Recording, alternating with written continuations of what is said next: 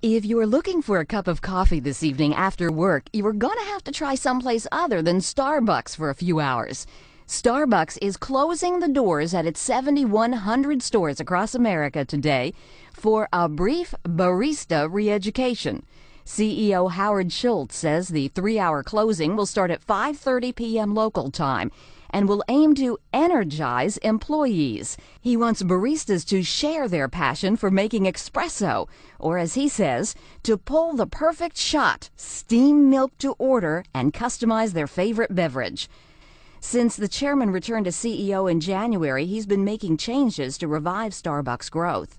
Rita Foley, The Associated Press.